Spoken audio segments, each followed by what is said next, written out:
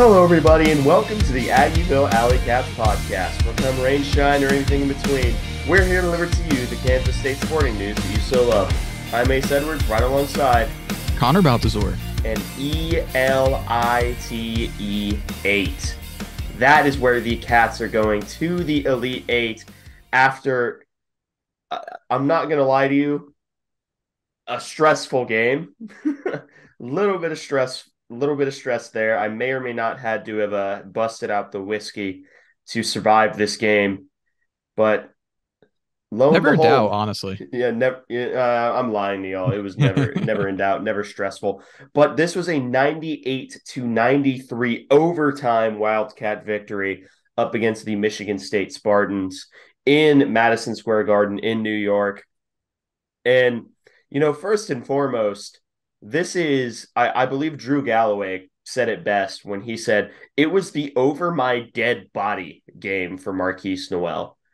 Because if it was possible for Marquise to do it on the floor, he was doing it on the floor. And this is despite rolling his ankle pretty badly and operating off of tape, prayer, and adrenaline. But Yeah. he also, just casually set the NCAA tournament record for assists in a game with 19, had 20 points, and he did half of this on a bum ankle. So I'm not going to call my shot here. I'm not saying that Marquise Noel almost exclusively for this game belongs in the rafters. I am saying that he probably should. I think what we can talk about that just like very briefly, I guess, before we get into the game. The rafter conversation is super interesting. I think after getting to the Sweet 16, I think he was in a position where he had a really, really strong argument and was probably going to be there. And I think if there were any doubters left, I think this ended that. Yeah. I think he is absolutely going in the rafters. If there's any concern about him being a 2-year guy, Mitch Richmond was a JUCO transfer, and he's in the rafters, so there is precedent. Marquise Noel, All-American. I mean, I think single season assist record. He is pushing for the Big 12 single season assist record. I think he's 14 away right now. That's doable. Yeah, it's like he's close, maybe 15. I can't recall exactly. I know that coming into the game, he was 34 away from Doug Gottlieb's record, and he gets 19 in a game. So that puts takes out a nice chunk of the lead. So wow. And I don't think we got to talk about Kentucky as a game. No, we didn't. On the show yet. It's almost not worth getting into it too much, which is crazy to think about. Yeah. Because at the time it happened, it was like one of the most fun K-State games that we've had in a long time. A huge emotional win, and like everything was so great. Marquise goes off 27-9. We have that great stretch to end the game, but it's not the best K-State game that's even been played in the last 7 days. Nope. So, that belongs to Michigan State. And do we just want to talk about the vibes of this game, or do we want to do stats first, or how do you want to attack this here? I don't even know. I mean, because we're pretty fresh off of this. This is kind of like the first time I think that we've done a game recap the same evening of a game happening. In basketball, yes. Basketball, yeah. In football, we did the Texas Bowl the same night. Oh yeah, that's right. But yeah, this is uncharted territory for us, I guess, especially because the emotions are still riding really high.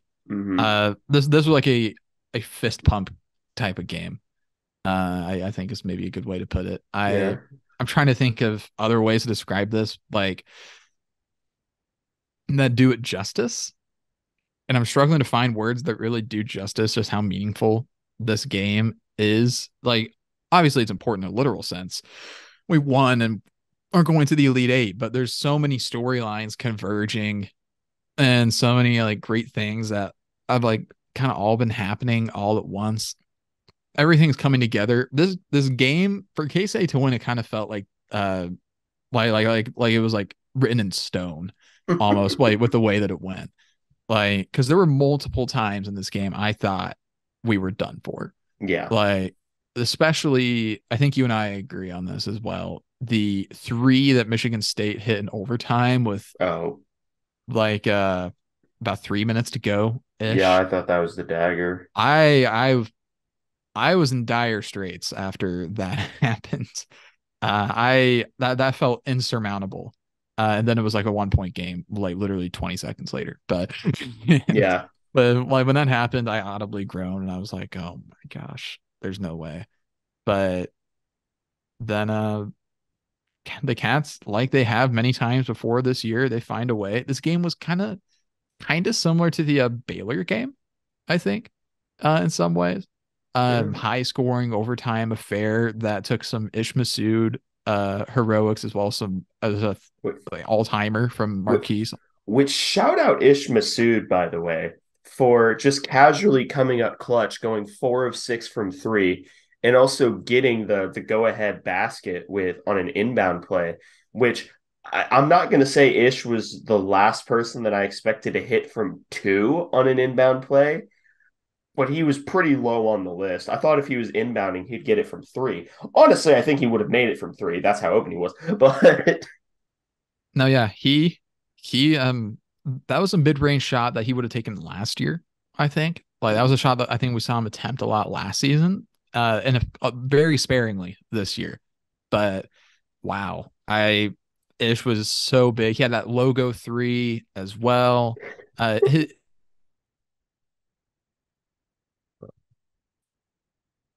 yeah, the big logo three was especially something to note. It was taken straight from the Marquise Noel playbook there, and I think that that's really interesting. You cut out there a little bit, but don't oh, worry. you did too for me. So Oh well, that's a shame. But I kept talking a little bit after a second of pause there. I talked about how basically Ish just stole the logo three from Marquise. fair enough. I was talking about how I don't know whose audio is going to make it, I think but mine because it's recording on mine. almost certainly will be yours. But I was talking about how Ish gained so much confidence, I think, from hitting that deep three at the end of the Oh Kentucky yeah. game. And I think that allows him to have the confidence to take this. It sounds like we're basically going off of vibes right now, Mm-hmm. for covering this game. Um, I don't, I man, I how did you feel at the end of the second half? Because you know how I felt, which was suboptimal Oh, I at wanted to best. die. Yeah, yeah, you talk a little about it. Yeah, so my whenever they hit the bucket to basically force overtime. No, wait, was it a bucket or free throws? I think it was a bucket. It was a layup, yeah. Yeah, it was a lit. Whenever they hit that, I'm like, oh no. And I didn't even think it was. I didn't because the old adage is if an inferior team takes a superior team to overtime, the superior team is going to win in overtime. Almost like it wasn't even that I think that K State is an inferior team. Obviously, I think that they are the better team. But on the other hand, Tom Izzo is the coach of the other team. And also, they were riding a big wave of momentum towards the back end of the second half. And that is what made me more nervous than anything else. That plus, I can talk about this and not be too upset about it because we won. I think Marquise was fouled going up for the layup that would have won the game. I I think think many he would was agree with fouled. you. I think many would agree with you on that point. Many being me, and also probably a lot of people online, but no, I totally agree. And I also, for me, what I was most worried about was foul trouble Oh, yeah. because Gassan and Naquan were both dealing with 4 fouls. And Naquan had been sitting on 4 for a while. And Desi, he fouled out pretty fast, honestly. He only played 19 minutes. And he picked up 3 in the first half, I think. And it was I was mainly worried about foul trouble, but luckily I think Cam Carter was the only person to commit fouls in the overtime period. I think Keontae might have committed one maybe. Because Cam I know was super low on fouls because I checked going in to overtime, and he ended up with 4. So I think he committed 2 in overtime. So But he speared a guy, and luckily they called it on the floor and not for the 3-point shot. yeah, that was a big turn, and it was the right call. But that was another really big turning point. Was Yeah. the guy wasn't in his motion yet, because that would have been really bad. But wow, I'm still writing the emotions of this game. This was I'm trying to like keep a log of, or like make a mental note of like what I think like the best, like my favorite K-State basketball games ever are. And the only this one is like up there on like Mount Rushmore right now. I Yeah. mean, I'm thinking 2010 double overtime Xavier win in the NCAA tournament, 2008 KU at home. Um, this game, then Kentucky man, game last week. either the Kentucky game last week or the Kentucky game when we went to, or when we beat them like 6 years ago in 2018, 5 or 6 years ago. It's one of those two. I don't know which it would be. Maybe I'll just cheat and say both since it's against the same opponent. Yeah. And but this game is going off on my K-State Mount Rushmore right now for the resiliency that they showed, for the all-time like probably one of the best single game performances we've ever seen from a K-State player, Marquise Noel, pretty much single-handedly willing this team to victory. Yet The over another, my yeah, dead body yeah, game. yet another unbelievable clutch performance late in the game. This team is one of the most clutch K-State teams I've ever seen. And it feels so good to say that because I've had to deal with so much anti-clutch in my experience as a K-State fan. I have so many teams and we've had so many squads just not be able to finish. And that's when you tell you how that's how you can tell you have a good team with really good coaching is a team that knows how to close out games. And the lob to Keontae at the end, and just the confidence that they had to like do that and do it like so effectively, like a reverse slam alley oop at the end of the game. You have to be very confident in yourself and your teammates to pull something off like that, and they did. And that's something that they've done similar stuff throughout the year. We've seen multiple games be sealed by Keys to KJ lobs, KU game in overtime as well. The Oklahoma State game that was not as close, but the sealing play was a lob from Keys to Keontae. And I think that's all I can think of for now. Hmm. But we this team is just so clutch. Um, They do it in throwing a the fun lob, way. They do it in a yeah, fun way. yeah, they're so entertaining. They shot out in an outstanding way. And another huge thing that I think has been getting it's been a little bit unnoticed, but similar to the Kentucky game, only 5 turnovers in this game. Mhm. That was a big factor when you were going in. Michigan State does not force a lot of turnovers as a defense. We knew that. Keontae Johnson had 2. Marquise Noel had 2. Bebe had 1 in the like 90 seconds he was on the floor. Yeah. And that's Which it. that's a shame, baby. That could have happened to anybody. It could have. I don't hold it against him. It just happened. 26 assists, granted 19 from Noel. 26 assists as a team to 5 turnovers. That's pretty phenomenal for a team assist turnover ratio, especially a team that struggles to hold on to the ball as much as we do. Um, wow. And then shoot 56% from the field, 46% from 3. Struggle at the free throw line a little bit, 11 to 16, but perfect in overtime. Man, I'm I'm rambling a little bit, I guess, just because this is still so fresh, but Yeah. so many big shots. Yeah. I Cam mean, Carter was huge this game. yeah, Cam quietly was pretty good as well, 2 of 3 from 3. Just going through the stat. Wait, you take starters because you take starters for the men. All right. Keontae Johnson, he goes all 45, 22 points in this one, 10 of 18 from the field, 1 of 4 from 3, 1 of 2 at the free throw line, missed the front end of a 1-and-1. Then has 6 rebounds, 2 fouls, 1 assist, 2 turnovers. He finished with 22 points, including that clutch lob that we were talking about, he was fantastic. This was the Keontae Johnson that we needed, that we didn't see as much of in the Kentucky game.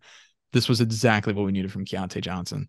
And he was electric in this game. Had a big and one where he kind of did that like and one like celebration thing that he does, like the kind of the signal that the refs do. He did that in the KU game as well that I can remember. But he was not the man of the hour. Man of the hour, man of the century, Man Marquise of the Noel. millennium, man. He It was 43 minutes, only was on the bench because he probably sprained his ankle Yeah. from what it looks. I rolled it. I'm so sorry, man. Your ankle's going to really hurt tomorrow. Yeah, Having you sprained, having also sprained my ankle, that same ankle in a basketball game. So basically, I'm Marquise Noel. you're a bit taller than Marquise, man. I am a bit taller and also not as good at basketball. But he misses 2 minutes, only 2 minutes. It felt like way longer. He Yeah. played 43. He goes 7 of 18 from the field, 2 of 6 from three, 4 of 4 at the free throw line, 3 rebounds, 2 fouls, and then NCAA single game record setting 19 assists to just 2 turnovers. 19 assists in one game. I think that's the K-State single game record. That's the NCAA single game record. Beat that by one. He's now in dangerously close to breaking the Big 12 single season assist record. He's probably going to go down as the all-time greatest distributor at K-State, because if he was a 4-year guy, he would absolutely shatter Every the assist record. record. Every assist, I guess the assist record Sure. would be absolutely demolished by Marquise Noel. And it's not just that he gets the 19 assists, and it's not even just that he only had 2 turnovers in this game. It's that he did a lot of it on an injured ankle. I mean, and then he also had 5 steals and 20 points. So there's that. But I want to get back to just Marquise Noel as a whole, and we can have a broader discussion about him because he warranted it. Mm-hmm. He when there's a performance this good, you have to stop and talk about it. Yeah. And he was phenomenal. I will say, you may choose to believe me or not. I was chatting today with a meaning Thursday, day of the game, with a friend of mine I sit next to in my classes at Washburn. And he knows nothing about sports. He knows I'm a big K-State fan, but he's clueless on sports, like doesn't follow them at all. But like knows like a few big things. And we were talking about the game with I was talking about the game with him and then a KU fan who sits in front of me, who did bet on the Cats to win, or he bet the spread on him and also the Noel assist over. So he hit on both of those. Congratulations, Andrew. But this guy, we're talking, and I say I'm like trying to be general about it, and I'm like, our point guard needs to have a huge game, I think, for us to win, because if he isn't playing well, then the whole team doesn't really play well. Like he just needs to have like I said this is probably a legacy game for him. Like he can really improve his legacy. Like he needs to like really have a big night. And so he's like, oh, like the Jordan flu game. I'm like, well, probably not like that, but he but he needs to have a really great night. And then he goes out and hurts his ankle and still manages to have an all-time performance on it. So technically not a flu game, but Ankle game. a seriously hampered by a factor that is limiting his athleticism and still managing to have fantastic all-time legacy performance on the biggest stage possible In in his his hometown. hometown, in the biggest arena, one of the most legendary arenas in the world, Madison Square Garden, in front of friends and family. Um, I mean, that's the sort of that is a Hollywood script for Mhm. Marquise Noel to have the best game that he has ever played in his first game in Madison Square Garden in his hometown. Like you cannot write it better than that, I think. No, you Like can't. You just can't. I don't know what you would add. I mean, he faced the adversity with getting injured. He fights through it, makes that crazy 3 at the end of the shot clock, ends the game with the clutch lob to the incredible like teammate, like Who also is co-leader guy. basically having his own story. It's a crossover episode. Yeah, like how do you make it? It's like they were destined to win this game. I said it to Ace before. It was like it was etched in stone before that they were going to win. The way that we were just making every big play that we needed to. So shout out to my buddy Noah.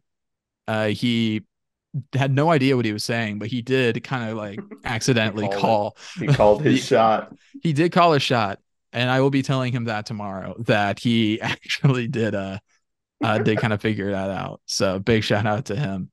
I will be asking him to make more predictions in the future. All of them in favor of the Cats, naturally. Of course. I will ask him to not injure the players though, in the future.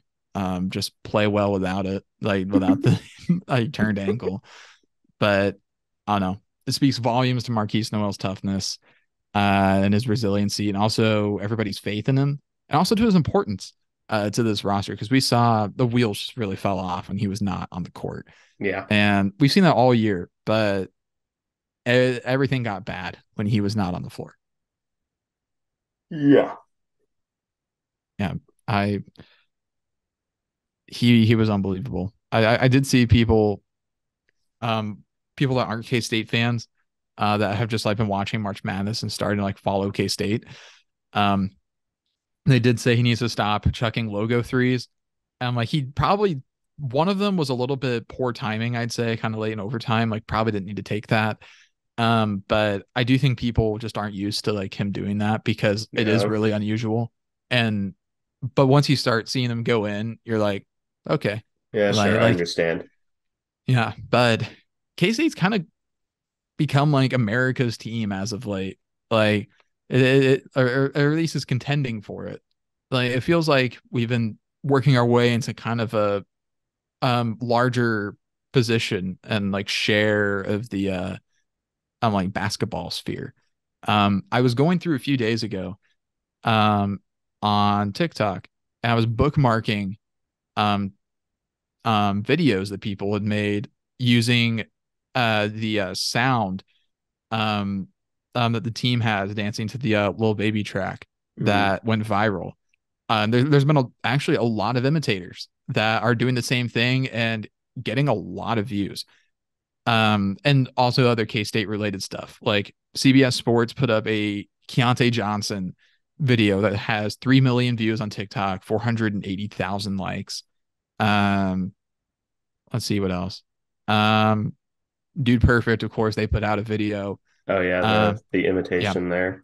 that one's at 460,000 views. There's a video of K-State at a home game, uh, doing their dance before a game, 620,000 views.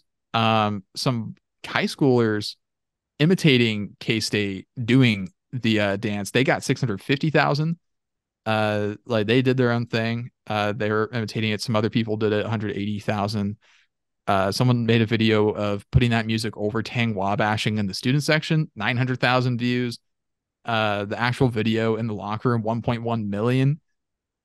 You may be asking, why am I sharing all of this? Pretty The excellent. answer is that we are starting to become a trendy team. And I think this is proof of the ability that Tang and his coaching staff and the team have to connect with an audience that I don't think that we're used to K-State connecting with. Hmm. And all in all, I think it's a great thing. I it shows their ability to tap in to what younger people want, uh, and things that other people will find interesting. And it shows that there's that K State does have a spot in the larger, broader landscape of college athletics. So I Hmm. know that there it is semi anecdotal evidence and isn't like a guarantee of like future social media success. And at the end of the day, it's just TikTok. Like who cares? But I I I did think it was cool to see other people like trying to make a trend and actually kind of succeeding out of this thing that K State did just as a team, Hmm. starting I think with their first home game all the way back in November, but it just wasn't publicized for a really long time. Hmm. And then they were cool enough to have it be a trend instead of something that like people made fun of or they thought like was stupid. So Yeah. I thought that was cool. A bit of a side tangent. But I'm I just want to say all good things about K State right now. So which Jerome Tang has earned that at this point. I mean, I don't have a negative thing to say about this team. No, not today. Not Not today. tonight. You could say things, but I'm just gonna not. Yeah. I think that's fair. Yeah, we can kind of just in the interest of time, just the big players of Cam Carter getting 12, Naquan getting 11, 7 boards. Desi unfortunately fouling out, but he was starting. Ish Masood going 4 of 6 from three, 15 total points. David Gasson going perfect from the field and hitting a 100% on purpose, I promise, 3-point shot. Uh, Yeah. And breaking both of his free throws. and breaking both of the free throws. A tradition unlike any other. David Gasson breaking his free throws yet going perfect from the field. Yeah, but that is this game. We could talk about it for probably another hour if we Yeah. wanted to, but we have other things to talk about on this Yeah. episode. The last thing I'll say about it is after a few sleeps, I'm going to be interested to see what a rational Connor thinks about this game's place in not only K State lexicon, but also the history of really great NCAA tournament games. I think Mhm. right now, this game probably is the front runner for game of the year in the NCAA tournament. Yeah, and we had another candidate the game before it. Can we just have Yeah. one normal game? This team is going to have so much real estate in the one shining moment highlight montage that they Yeah, do at the end of the tournament. Like, there's going to be a full minute dedicated to Marquise Noel and gang and and company and their dunks and various antics that they go about. the But hullabaloo that they get up to. yeah, all their shenanigans. But wow, what an incredible game! This will go down as a all timer. Incredible memories. Uh, Complete straight shot of dopamine after the win. What a relief it was. Also, shout out Tom Izzo saying that we got lucky. Two coaches in a row that we have broken. Yeah, but this game is not where it ends. We're still dancing, and our next opponent. We actually waited to start recording. Yeah, it was kind of on accident. Not gonna lie, we waited to stop for this, but our next opponent will be the Florida Atlantic University Owls, abbreviated FAU. Don't get confused. We're not going up against Felix, reincarnated as a basketball team.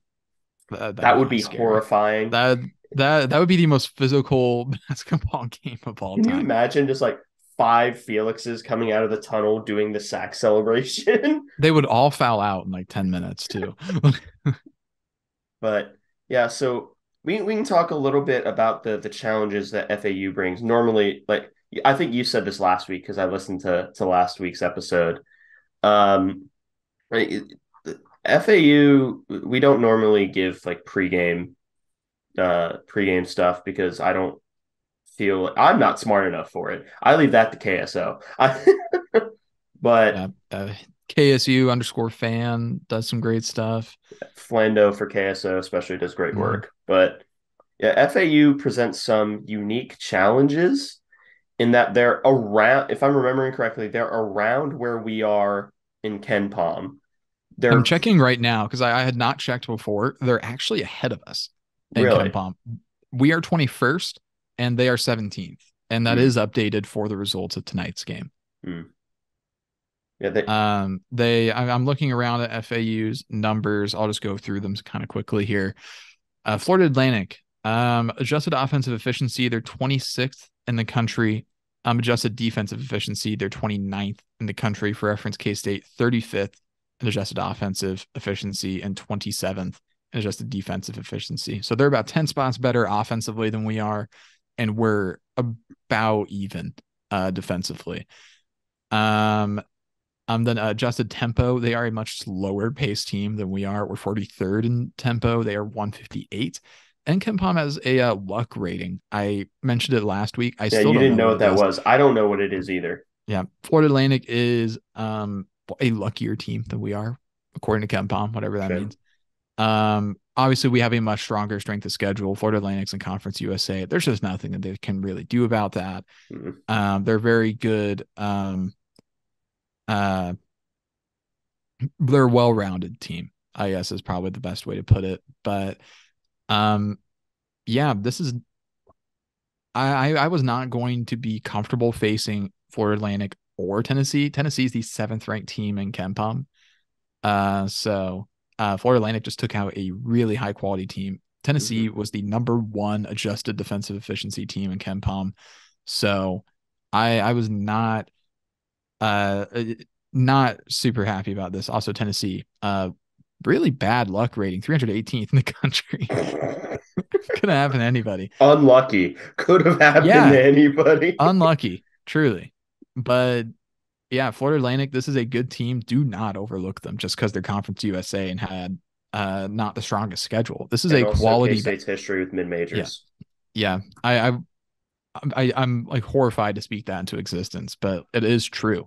Our history facing mid majors in the Elite Eight in the last 15 years, not great. Loyola Chicago back in 2018 broke my heart. Same with Butler back in 2010, and that was coming off of an overtime Sweet 16 game in a really hard fought battle that had scores that got up into the 90s.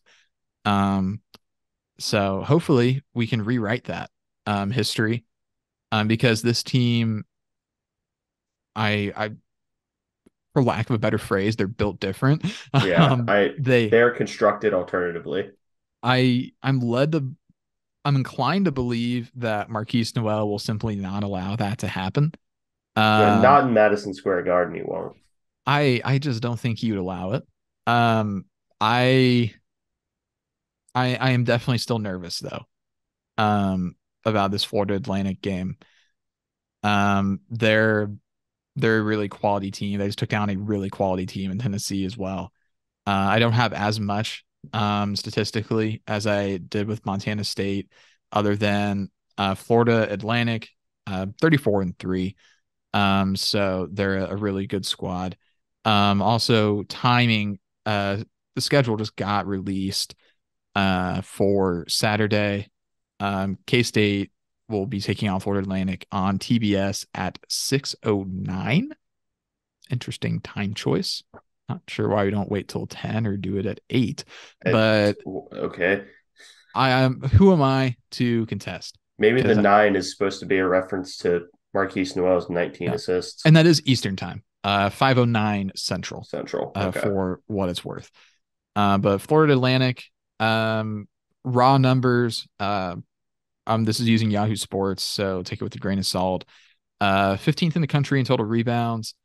Um, Not a fantastic free throw shooting team, middle of the pack there, but a very good shooting team otherwise. Score a lot of points, both total points and points per game. Don't block a lot of shots. Assist to turnover ratio as a team is really good. They're really solid up and down. Uh, have some really good pieces. Have a big center as well, 7'1", 240. They're all around a very well-rounded squad. And they all shoot the ball pretty decently. John L. Davis shoots 50% from the field, almost 39% from three. This is a good squad. And we cannot overlook them. I have no doubt in my mind that we won't overlook them as a basketball team. Hmm. I don't want the fans to overlook them. I know that doesn't actually matter, like for like the game, No. but for your own sanity, don't. Yeah. So Here's the clip notes. Don't. yeah, but this is a good FAU squad. With that being said, I would rather face them than Tennessee solely because Tennessee's incredible defense really frightened me, and that's not a dig at FAU. That is because that's because I think Tennessee would have been a really tough matchup where I think we at least match up well with FAU on a um without having done a ton of research into them. So that could be off base. But based off what we do know, I intrigued by our matchup with FAU. I think we stand a better shot. Tennessee defensively would have been suffocating and would have been really difficult to work with. But I won't ramble any longer about FAU just because I just don't know enough about them right now because we didn't even know we'd be playing them until like less than an hour ago. So, Yeah, but it's a great time to be a K-State basketball fan. it's a great day to be a Wildcat. Yeah. Oh, another thing I want to mention. Uh, Score tied in this game 14 times. Lead changed 16 times. God, Uh, it was a there's a reason this game was as heart wrenching as it felt. Like I was never really comfortable. If you go look at the win probability on ESPN, it it's went a back roller and forth. coaster. It's literally Yeah, just a roller it was coaster. a roller coaster. It it was very back and forth. Um, Utterly horrifying. Uh, UCLA just fell. UCLA just lost. Hmm. Oh, who were they playing? Zags. Interesting. So it's Gonzaga, UConn, the other side of the Elite Eight bracket. Gonzaga, UConn, and then so we'll get the winner of that game. Well, will we? No, No, we won't. we're on That's the on the other other side. side of the Yeah, we get bracket. the winner of Bama. Uh, we get either Bama, San Diego State, or Creighton or Princeton. So probably Bama, assuming we win. Anyway, we can cross that bridge when we get there. FAU's the focus right now, Yeah. but that's men's basketball. But we also have a little bit of women's basketball to talk about in their quest in the NIT, and they advanced to the Sweet 16 of the NIT by beating Wyoming 71-55. They will end up playing Washington in the Sweet 16 for the NIT. But this was just like it. If I were to put solid women's basketball game for K State and just like try to quantify it, I'd probably point to this game because that's how I describe it. Serena Sundell goes 5 of 6, 1 of 1 from three, 9 of 10 on her free throws, 5 assists, unfortunately 5 turnovers. So maybe that's a little less than ideal. She had 20 points. Gabby Gregory had 19. Briley Glenn had 10. Sarah Shmatzi, 9. Jalen Glenn, 3. Eliza Maupin embarrassing people by being more athletic than them, which you think it would get old. It's not getting old. Yeah. And then Six Rebecca steals. Dollinger, making a three. So that's Yeah. Good for her. yeah, good. Uh, Finally doing some of the stuff she was brought in for. She's been struggling from three for a while, but yeah, this was a solid win. It's been a little while since this game happened, it feels like, even though it actually hasn't been. It's been like 2 days, but there's been a whole other It's like it's been basketball a game since week. then. That game aged me, bro. Yeah, the Michigan State game just destroyed me. It took years off my life. But yeah, this was a solid basketball win. Um, some contributors do decently here. Maupin gets 6 points, 4 boards, no fouls in 13 minutes. So continuing to develop there. Swatted somebody into a different dimension, then She had does one that a assist, one lot turnover. too. She does do it. So I don't think people realize how high she can jump, and they realize when it's far too late. I But really want to see her dunk. I know she can do it. yeah, we have verbal confirmation of it allegedly from which I say allegedly. I heard him say it. Brian Smoller said on the broadcast once that Eliza Maupin can dunk. She can do it. So I would love for a breakaway uh fast break for Eliza to happen. I'd also like to see her add some range to her game. I think if she could occasionally step out and take a three, not become like a sharpshooter or anything, but step out and take a three, which I think there's highlights of her doing at the high school level.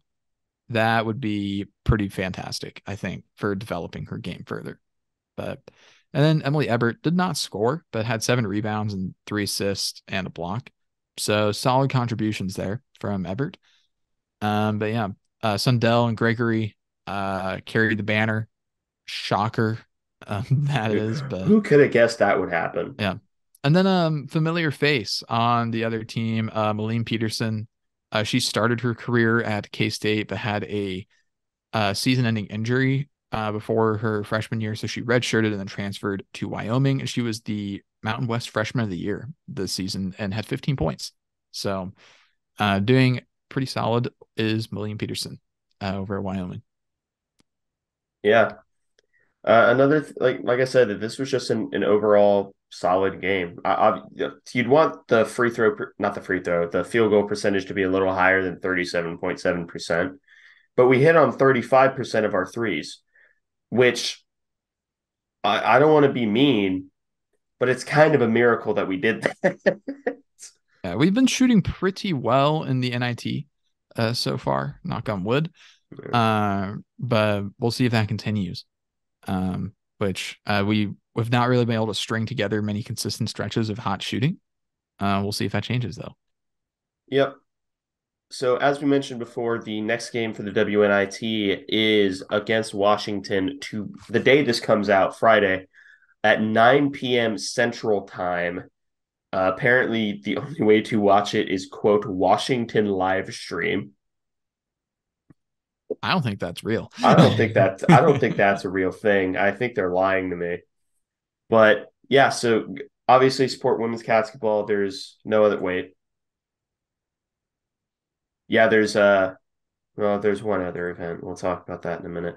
But the women's basketball team, they deserve the support, even if they're in the WNIT. So cheer them on. They honestly, they've gotten hot enough recently that they probably could make a decent run in this WNIT, which is kind of what we predicted happening. Yeah.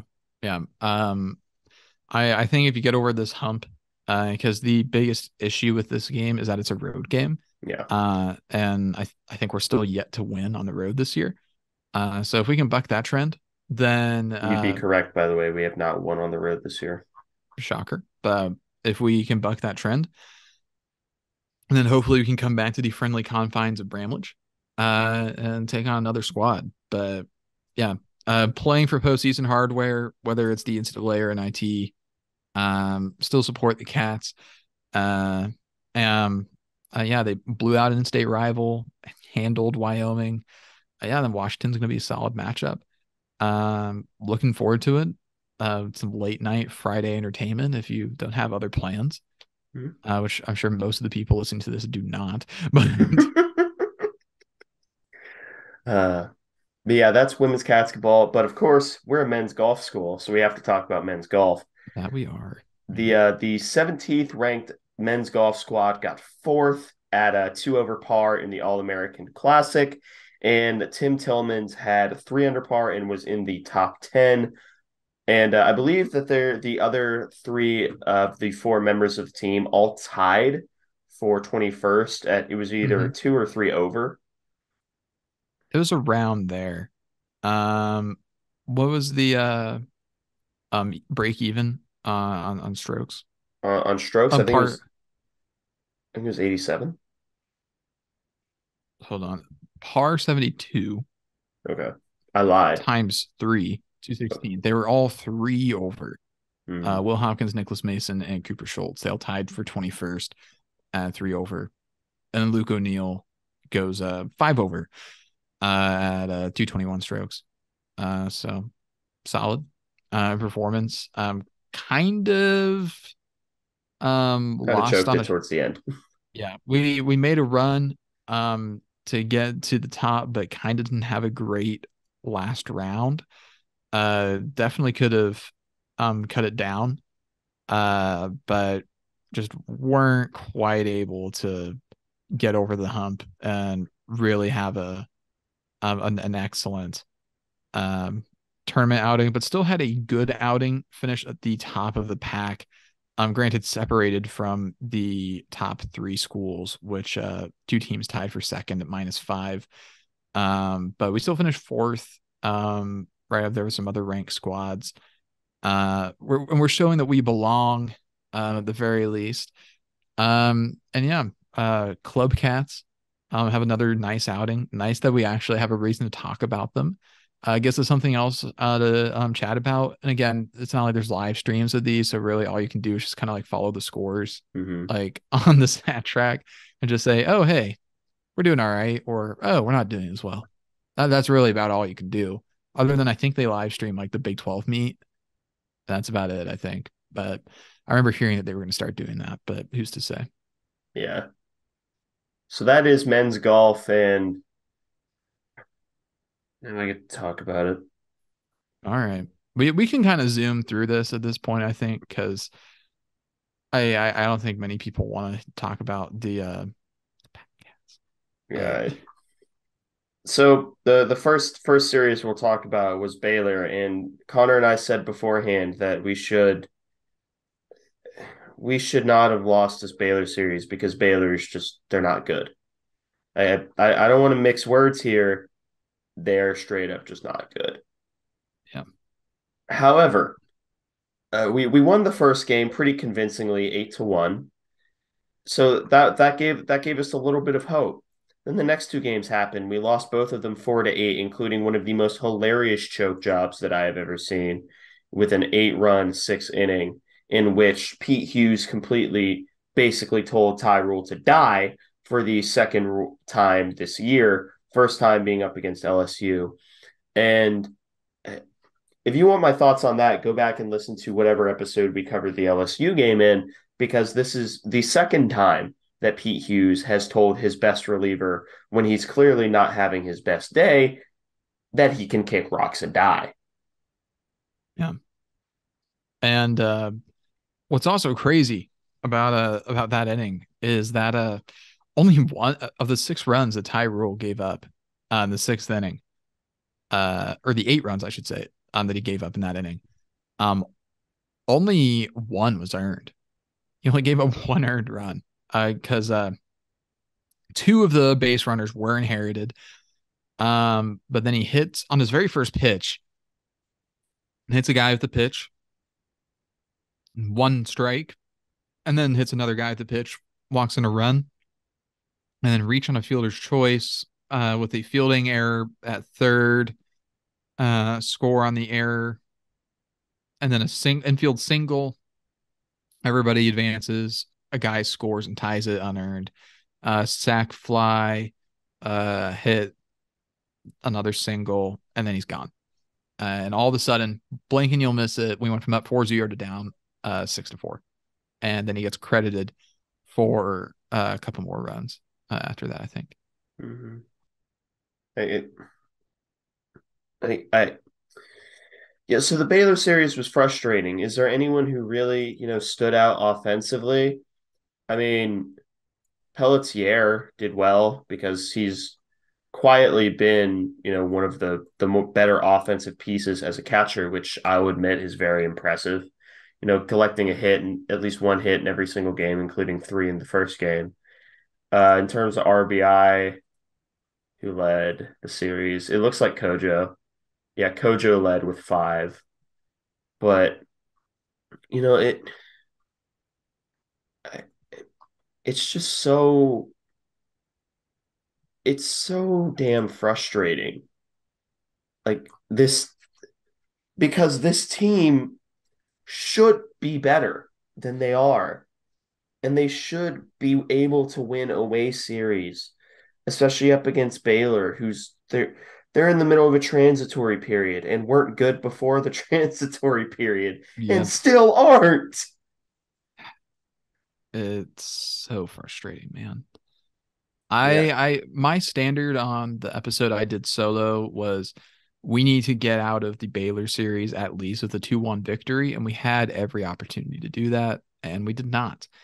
Um, Pitching was inconsistent, fielding was inconsistent, bats did not show up when they needed to. At one point or another, every facet of the game struggled at some point. We everything was not good at some point. Wentworth had another rough start.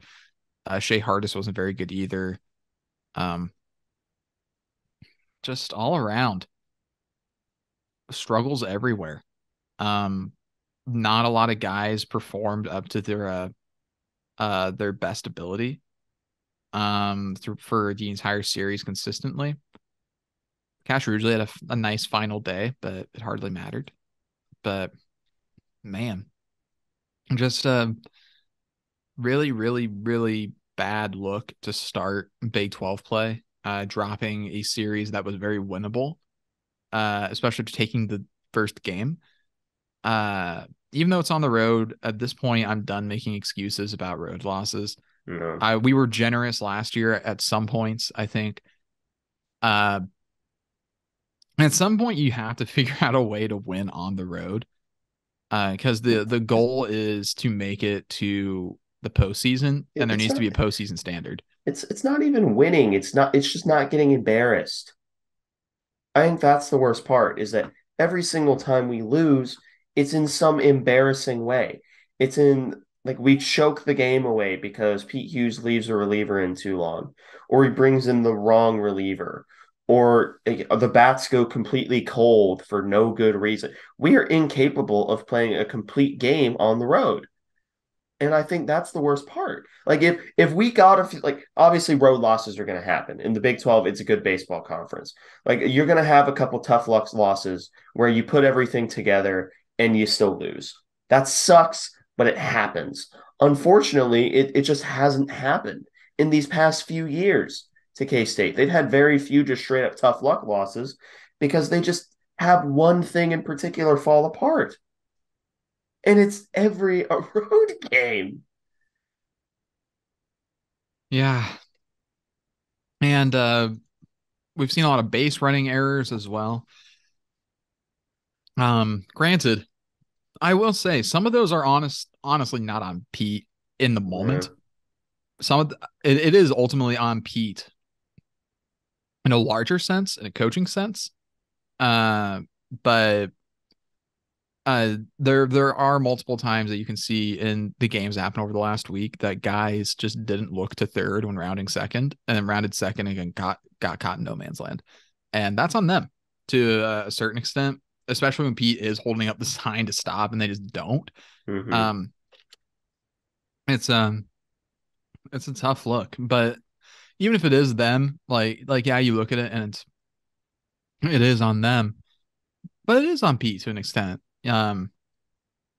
He's the coach. They're supposed to be disciplined and know to do that.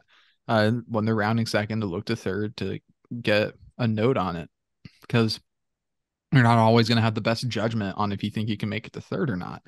So it's super frustrating, struggling with a lot of the same things that we always have. Yep. And then well, we'll talk about the one positive first. The first game of St. Thomas. First game was good. Nick Goodwin had 5 RBI. Brendan Jones had 2. Yeah, no, that's about it. Now we have to talk about it. Now I understand sometimes you lose to fellow Big 12 schools when you shouldn't. I even understand losing to group of five schools, with a mediocre record. What I don't understand is losing to a 1-13 St. Thomas squad that is not good. And not only losing, you get shut out until basically garbage time in the ninth inning, and then you're unable to execute any time that you get runners on. This includes after taking, what was it, 9 walks, leaving a total of 7 runners on base. 12. We left 12 on. 12, yeah, leaving 12 runners on base. My bad. I was looking at the wrong stat line. No, it's And okay. It gets worse. So. oh, no. Don't misunderstand. It gets worse. 9 walks, 12 left on base, 6 strikeouts, 4 hits, 1 run. I This game honestly came very close to breaking me. I I there's a difference between not having an excuse and then just not having an excuse. Like St. Thomas is a bad school. And I don't mean academically, I mean they're bad at baseball because they've been a D1 program for like 2 years. There is no universe in which a head coach who has been at K State, what is it, 6 years now? 5, 6, somewhere around there. Yeah, so there's no universe in which not only do we drop this game, but we only score a single run and leave 12 runners on base. That shouldn't happen, especially not at home. When our entire thing, the entire year, has been, oh, we're really good as a home team. We're exceptional hitting as a home team because we have the ability to drive balls out and tween. We couldn't make solid contact the entire game against a pitching staff that is just bad. Yeah. Took till the fifth inning to get a hit in this game. We were getting no hit through five. That shouldn't happen. If you look up and down this roster, the likelihood of players like, and I'm not even counting like the players that are just average, because honestly at this point I don't want to pin it on the players because I know the players individually, the pieces are good. They hit every note that they should, but they can't make it sound good together. It's like having an instrument that's out of tune in an orchestra. Everyone's going to know. It can hit every note that it's supposed to on paper, but if it's out of tune, who cares? So you can have the individual pieces of Brendan Jones, Nick Goodwin, Kojo, Cash Rugeley, and then Jaden Lobliner and Roberto Pena. You can have all of those, like, but the likelihood of all of them having a bad day and having a bad day at the same time, I,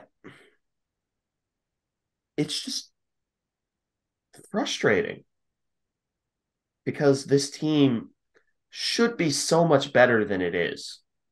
This isn't a case of, our recruiting classes just haven't been that great. Maybe we'll get the players in someday. No, no. Like the players that we are bringing in on a year-to-year basis should make us at minimum a mid-tier Big 12 school. At absolute minimum. And we're just not developing them. And I hate to turn this into a full season rant because at this point, it seems like every other episode where we talk about the Batcats, it's a full season rant. But I'll stop doing it whenever I don't have a reason to. The rants will cease when morale improves. Yeah, that's my little spiel. Do you have anything that stuck out to you about this game or even this season up to this point? One of the only truly good things to take away is that Jackson Wentworth came in relief, pitched 3 innings to work on his command, and actually did pretty well. He kind of struggled through his first several starts as a weekend starter, and he's not yet been announced as a starter this weekend. So probably not going to be starting, might be taking the weekend off to get some extra practice in, just because he has been struggling with command and location. And if he's out, I would put Mason Buss in because he's been one of the few bright spots of the team. Yeah. Mason Buss, as a true freshman, has been pitching far beyond his years. He's been very impressive. And that is something to write home about. Mason Buss, really good. But this team's just so inconsistent. And I get that Kalen Culpepper's hurt, but that loss should not hurt the team this much. That is an indictment of our depth and ability to adapt. And Kalen Culpepper's fantastic. Don't get me wrong there. He's a big loss. Like, I'm sympathetic there and understand that losing Kalen is a really big shot to this team. But that does not mean that we should be struggling to the point that we lose to a near winless team from Minnesota. A not exactly notorious, the northern parts of the U.S. are not exactly known for being like the mecca of baseball. But yeah, really, really, really, really bad week for the Batcats that luckily we don't have to think about as much because men's basketball has been killing it. So we can just kind of pretend it doesn't exist to a certain degree. Yeah. And tomorrow, the Batcats do have a series tomorrow up against Oklahoma. It is a home series. They play Friday at 6, Saturday at 4. Yeah, good luck competing with basketball. And then Sunday at 1. We may not even tweet that game. Yeah. I think the first time we tweeted during about baseball during a basketball game, it was like charming. The second time, I think people were like, whatever. So Yeah, I I I think maybe we'll just like tweet like an update at the end of that game. But I don't think we're gonna live tweet during it. yeah. Just because I I Don't kind of want just don't to. want to. Yeah.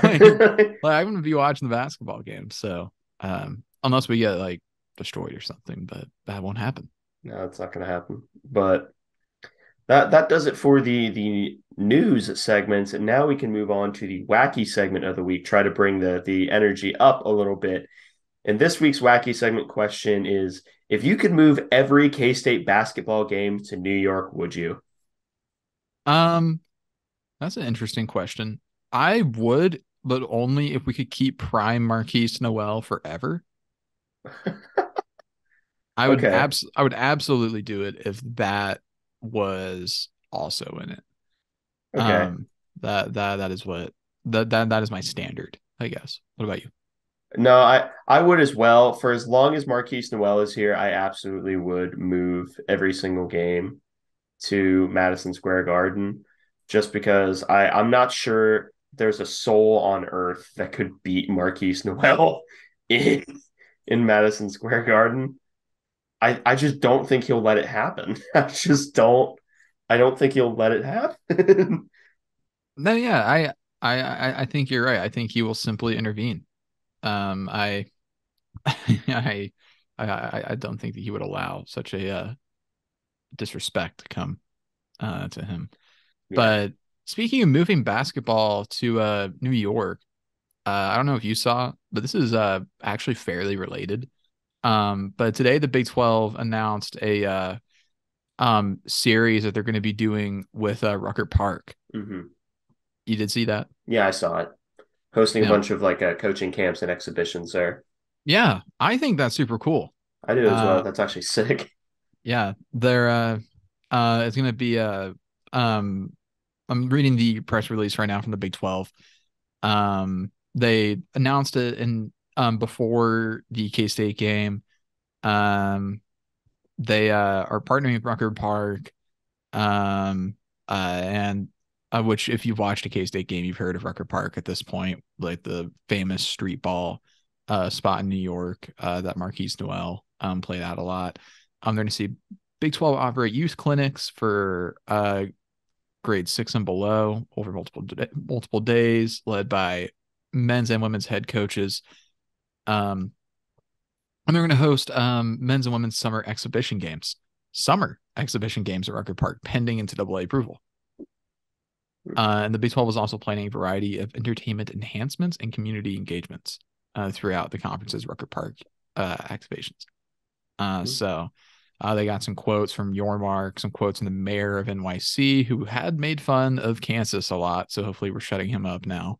But how about that? Pretty cool stuff. It's announced, especially with all the New York Wildcats back home. I like the idea of summer exhibitions.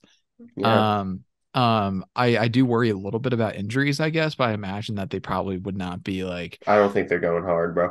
yeah, I don't think so either. Um, I always fear an accidental injury, but that'd be something nice, kind of break up the monotony of the summer when it comes to college sports. Because, say for the College World Series, basically nothing happens all summer for college sports. So I like it. And it is related to the wacky segment. So Yeah. hopefully Marquise Noel can be involved in that somehow. Yeah. And shout out to Brett Yormark, Big 12 commissioner, who has been putting in so much legwork to up the conference's public perception. Um, and also all the rumors going around about us adding a basketball school, so adding St. John's, and we're trying to get into the New York market here with Rucker Park. To me, this is really indicating that we're probably adding St. John's at this Mhm. point, since they're a New York school. TBD on how I feel about adding basketball schools that like don't compete in football. Mhm. I think I'm fair. You can't see it, but A shrugged his shoulders. As of Yeah. now, I'm like that. I'm curious how much money it adds. Uh, if it adds a lot of money to media, when Yormark decides to negotiate basketball rights separately, then hey, I'm all for it. If it at least helps with perception and increases the value of the conference in some way, sure. That'd be kind of weird to play schools that we don't play in football, Yeah. I guess, and add a lot of teams to the conference. But I'm at the very least open minded about it. I'm curious to see what more comes from it. I don't know a lot of the inner workings of it. Obviously, I don't work for the Big 12, but I'm at minimum curious, I guess, is the best way to put it. But I'm interested. intrigued. Yeah, intriguing is a good way to put it. Not like over the moon or anything, but it could work. Just gonna have to wait and see. Yeah. But going back to the wacky segment, if we could keep Keys and Prime forever, yeah, I would totally move all of our games to New York because Prime Keys eventually we're gonna be winning a few national championships. So But yeah, that pretty much wraps up this episode of the Aggieville Alleycats podcast. Thank you all so much for listening. If you want to follow or contact the show, you can follow us on Twitter and Instagram at Aggieville Acats. That's capital A, and capital C and cats. If you want to email us, we're at AggieVilleAlleycats@gmail.com. If you want to follow us on a more personal note, I am at AC Edwards00. I'm at Connor Baltazar, capital C, capital B. And if you want to support the show financially, please be sure to check out the official Aggieville Alleycats merch store, where you can find such designs as the staff-approved Doomtang Clan, Play Sandstorm Cowards, and Neon Alleycats. But most importantly, thank you all for listening to this episode of the Aggieville Alleycats podcast, where come rain, shine, or anything between, we're here to deliver to you the Kansas State sporting news that you so love. Stay safe, Alleycats.